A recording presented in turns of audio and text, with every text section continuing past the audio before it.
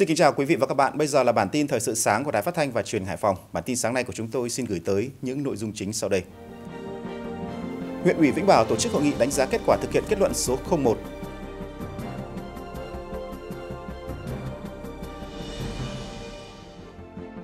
Hội bảo trợ người tàn tật và trẻ mồ côi quận Lê Chân tổ chức chương trình xe đạp yêu thương tiếp sức đến trường.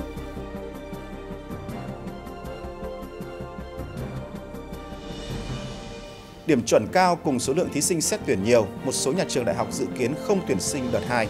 Cùng những thông tin đáng quan tâm khác, sau đây là nội dung chi tiết.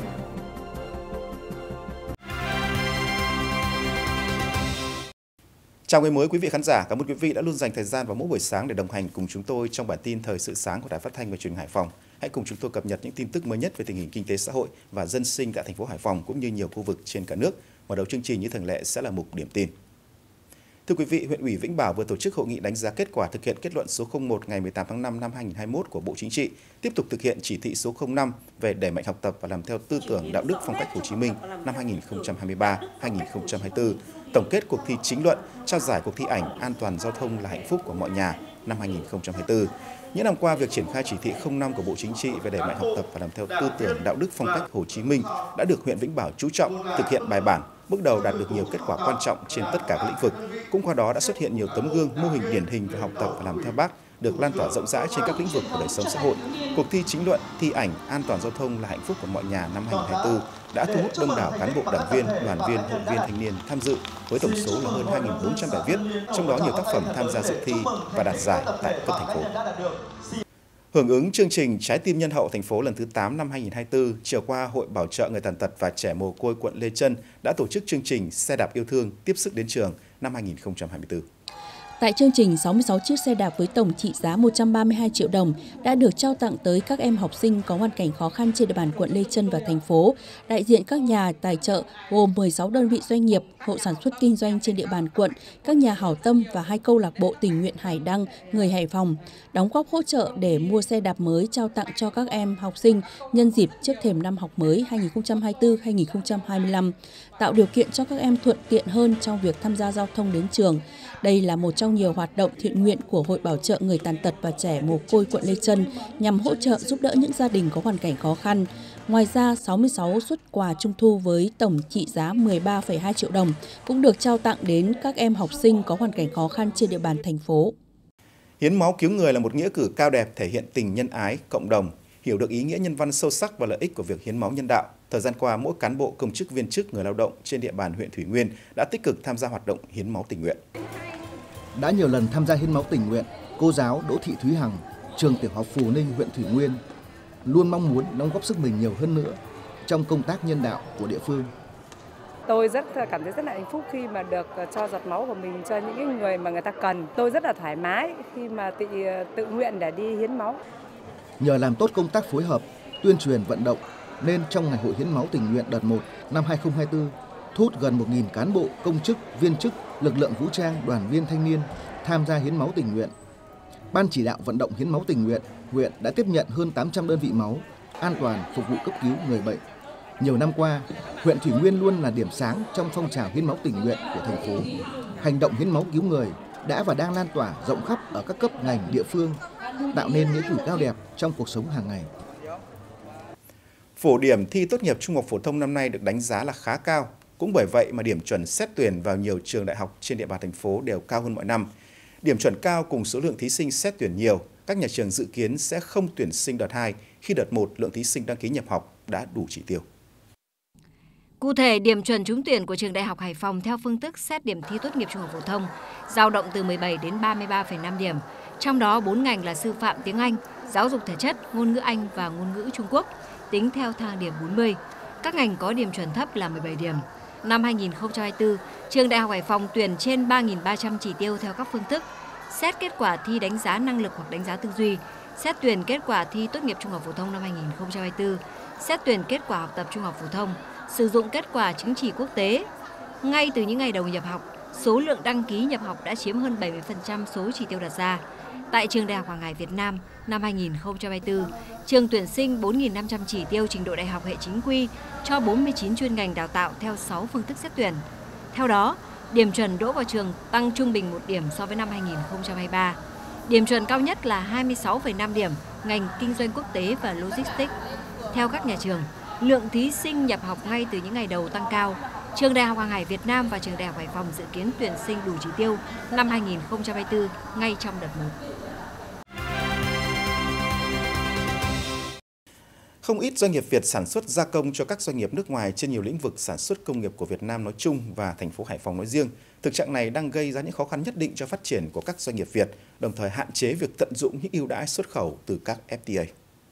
Tỷ lệ doanh nghiệp Việt tại Hải Phòng sản xuất gia công tính chung của tất cả các lĩnh vực công nghiệp là trên 70%. Da giày là mặt hàng chủ lực của thành phố, nhưng sản xuất da giày cũng không nằm ngoài thực trạng này và là một trong hai lĩnh vực có tỷ lệ gia công cao nhất. Không phải lo về nguyên liệu sản xuất và đầu ra thị trường, nhưng tính chất sản xuất gia công đang bó hẹp hoạt động của các doanh nghiệp và đặc biệt hạn chế về chiến lược phát triển sản xuất kinh doanh. Mình khẳng định là gia công là không ổn định, phụ thuộc người ta hoàn toàn với đơn hàng, về hợp đồng và về cái chỉ định xuất khẩu, cái thời gian xuất khẩu. Mình chậm trễ là mình cũng sẽ phải bị thiệt hại rất lớn. Với hình thức sản xuất gia công, các doanh nghiệp Việt chỉ dừng lại ở việc đầu tư nhà xưởng, máy móc sản xuất, tổ chức lao động và tất cả các công đoạn hoàn thành sản phẩm theo yêu cầu của đối tác. Không có chiến lược phát triển sản phẩm và thị trường, doanh nghiệp không phát huy được năng lực cạnh tranh thị trường thương mại, đồng thời bài toán kinh tế về lợi ích tài chính cho doanh nghiệp là rất thấp. Cái số CO mà vào các thị trường FTA mỗi một năm chúng ta tăng 10 mấy %. Nhưng mà thực chất cái lợi nhuận nó về ai? Cái CO mà người ta khai ở đây với cái invoice nó thấp hơn mấy lần so với invoice chính thức người ta bán cho đối tác ở bên châu Âu. Có khi người ta làm xong CO rồi cái invoice đặc tức là invoice riêng người ta có khi gấp 4 lần. Và toàn bộ phần giá trị đã tăng là người ta hưởng hết. Còn ta là chỉ có hưởng một chút cái phần gia công thôi. Với 16 hiệp định thương mại tự do FTA đã được ký kết và có hiệu lực, Việt Nam đang tạo ra nhiều cơ hội cho khối doanh nghiệp tham gia sâu vào thị trường thế giới. Dư địa để tận dụng các FTA còn rất lớn. Tuy nhiên, với hình thức gia công thì các doanh nghiệp còn rất hạn chế trong việc tận dụng những lợi ích từ FTA mang lại, cũng như giá trị thu về cho doanh nghiệp và người lao động. Thưa quý vị, người mắc bệnh không lây nhiễm đang càng ngày càng gia tăng, đe dọa đến sức khỏe cộng đồng. Hiện nay thì ngành y tế đã triển khai nhiều giải pháp nhằm giảm số ca mắc trong cộng đồng dựa trên nền tảng y học dự phòng và chăm sóc sức khỏe ban đầu, thực hiện tiếp cận toàn diện bao gồm nâng cao sức khỏe, dự phòng, điều trị sớm, điều trị lâu dài và phục hồi chức năng. Đây là một trong các bước kiểm tra để đánh giá các thông số sức khỏe của người lao động. Thông qua phương pháp đo 2 bước chân, đánh giá khả năng đi bộ, đứng dậy, kiểm tra lực nắm, đo chiều cao, huyết áp, kiểm tra sắc màu hữu cơ, thành phần cơ thể. Thì qua các cái bộ phận khám thì bác sĩ cũng tư vấn là mình cần ăn tăng cái hàm lượng rau này và tập thể dục thường xuyên hơn để đảm bảo cho cái tỷ lệ huyết áp nó đồng đều hơn. Mình rất là vui khi mà được đi khám sức khỏe theo một cái hình thức mới để có những cái đánh giá tốt hơn về cơ thể của mình. Điểm đặc biệt của phương pháp này là giúp cho người khám bệnh được kiểm tra tình trạng hội chứng chuyển hóa, hội chứng cơ xương, chăm sóc răng miệng và tình trạng sức khỏe tâm lý một cách toàn diện. Người tham gia khám sức khỏe còn được tuyên truyền, phổ biến phương pháp chăm sóc sức khỏe nhằm thay đổi hành vi hướng tới lối sống lành mạnh, góp phần kéo dài tuổi thọ. Đây là phương pháp khám sức khỏe đang được ứng dụng rất hiệu quả tại Nhật Bản. Người tham gia khám bệnh như được thử sức qua các trò chơi, tạo tâm lý vui vẻ, nhẹ nhàng, làm cho người khám bệnh không bị căng thẳng, lo lắng và áp lực. Kết quả khám bệnh của mỗi cá nhân sẽ được nhận và tư vấn ngay tại chỗ. Chương trình phối hợp với tổ chức JICA Nhật Bản, chúng tôi đã trải qua 3 cái giai đoạn hợp tác của 3 chương trình khác nhau. Giai đoạn hợp tác từ năm 2010 đến năm 2013 là giai đoạn hợp tác của cái đào tạo nâng cao năng lực về chẩn đoán các bệnh truyền nhiễm. Là giai đoạn từ 2016 đến 2019 là triển khai các cái nội dung hoạt động về công tác vệ sinh môi trường, công tác về kiểm nghiệm chất lượng nước và các cái kiểm soát về biến đổi khí hậu. Và đến năm 2020 thì cũng được sự hỗ trợ của JICA thì thông qua cái trường đại học Hirosaki của tỉnh Aomori, Nhật Bản thì chúng tôi có triển khai cái chương trình kiểm tra sức khỏe nâng cao này.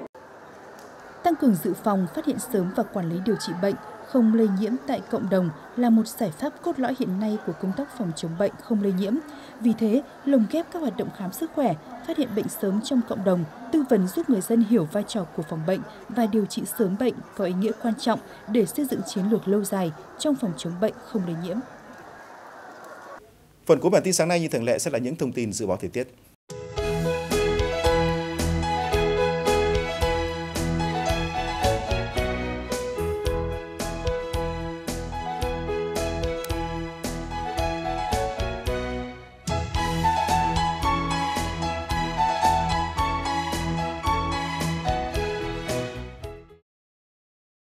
Cảm ơn quý vị đã quan tâm và dành thời gian cho bản tin thời sự sáng nay. Xin kính chào tạm biệt và hẹn gặp lại.